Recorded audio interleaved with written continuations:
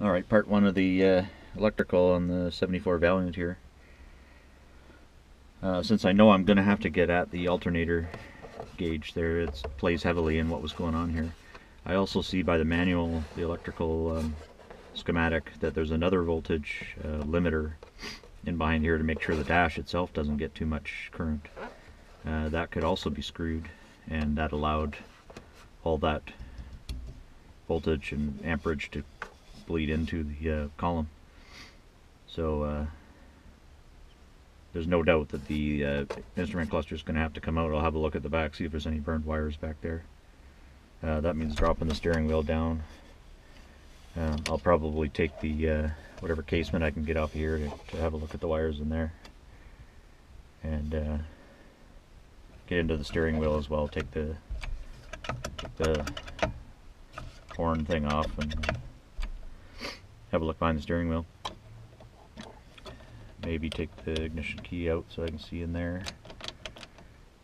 And yeah, so that's where it's going to start anyway. Definitely,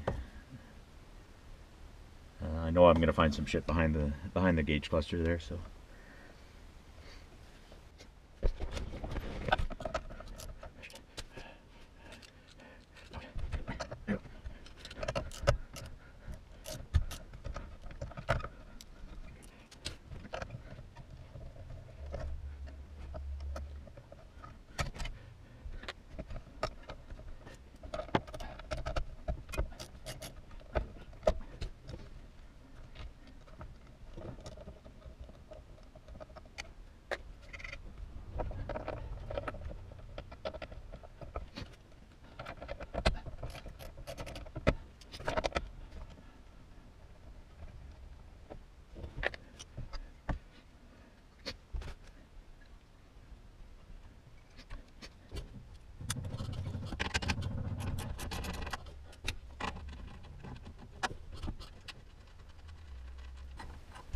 Yeah, that'll allow the column to come down and drop.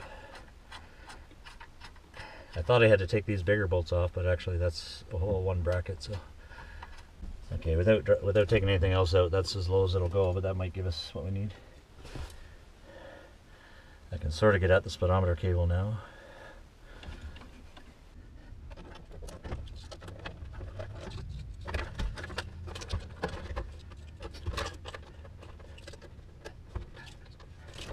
Fuck off. Alright, this totally isn't my normal angle, so I'll have to see how much I can work with it. It's a little too close to my face. I got the gauges out. Wasn't too terribly bad. A little bit of a pain in the ass to try and get these electrical connectors off when you can only get the dash out a little bit. The repair manual says to go in from behind the dash and all that shit, but I would challenge anybody I know that nobody has small enough fingers for me. You'd have to get some child labor. Anyway, things look pretty good back here. The circuit board, all the traces are still all good. Sometimes you see those lifted up and they don't make good connections. A whole bunch of the lamps fell out, but this is the opportunity to replace all the lights. This is here wobbly. I got to figure out a better way to mount that. But actually, let's they're upright. You know, pretty good unit. I'll clean that up. Put all new lamps in, and yeah, we'll see what's up with that. These were the two wires I expected were going to be burnt out. This is where the 64 Chrysler that I had was a problem. But still the same design, exactly the same design as what I had with 64, which is these are super hot wires that come from the back of the alternator. So these carry, at some point or other, all the juice that the alternator can put out.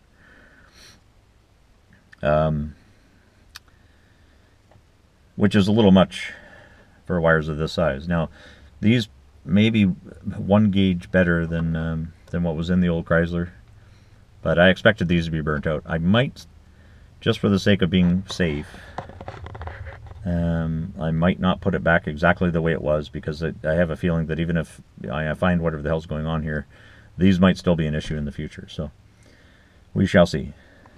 This is one of the main gauge cluster wires.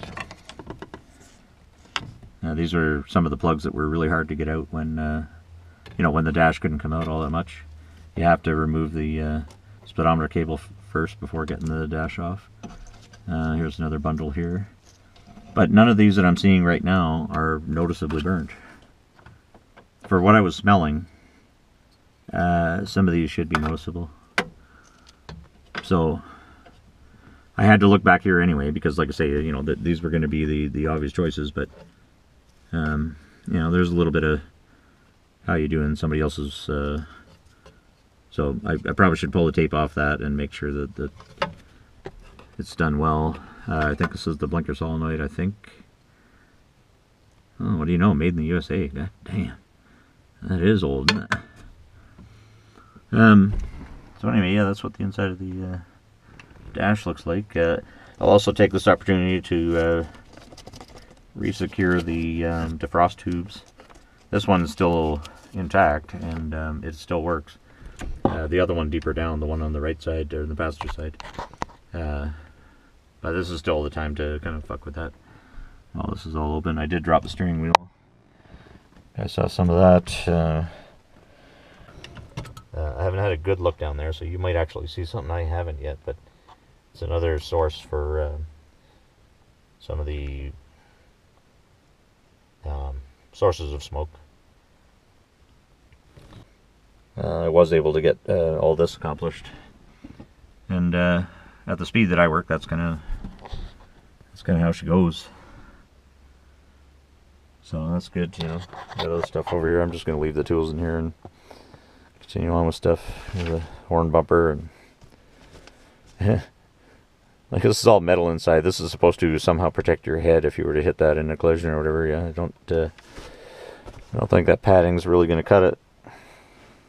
Anyway, thanks for all your support. I've had a few messages from people on either Facebook or YouTube, sending condolences. But truth be known, all these sorts of little failures are what make owning a classic car interesting. I do find it to be fun. I get frustrated easily, and trying to get the freaking connectors off, and cut myself on the inside of the dash and whatnot. But it really is. It's a part of the process. You have to be willing to not only get dirty but get cut. And I mean, now that I have this out, I can study exactly the layout and all that sort of stuff. Test these connectors, make sure that they're all good. And it's actually a good thing to have happen when it comes right down to it, because I will know once this goes back together, it'll be better than it was. So, just one of the things, yo. Alright, well, thank you, everyone. Talk soon. Bye.